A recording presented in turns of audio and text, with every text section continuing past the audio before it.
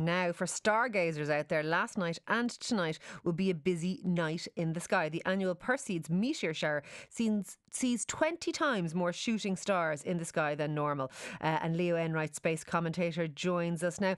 First of all, just explain to people, Leo, we're going to see shooting stars, but there's some kind of meteors. What are meteors? Good morning. Meteors aren't stars, of course. They're in fact just tiny specks of dust emitted, generally speaking, by comets as they're orbiting the sun.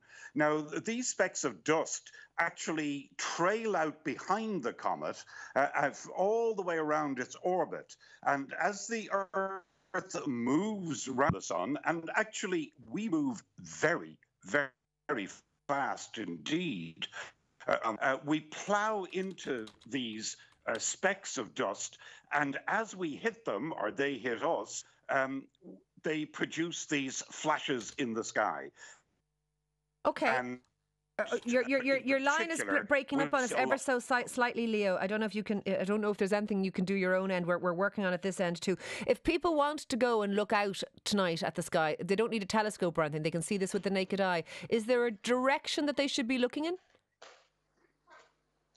Ciara, this particular meteor shower is called the Perseids, and that's because they appear to come. We're moving at 60 kilometers, sorry, more than that.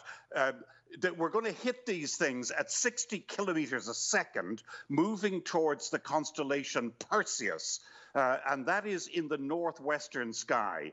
They will appear to come from the northwest, but you'll see these meteors all across the sky, about 80 hour if you're in a very, very dark place. Okay. And is there a particularly good time, Leo, to go out? If somebody wants to get a blanket, put it down in the back garden or whatever and lie down and look up at the stars, is there a good time to see these?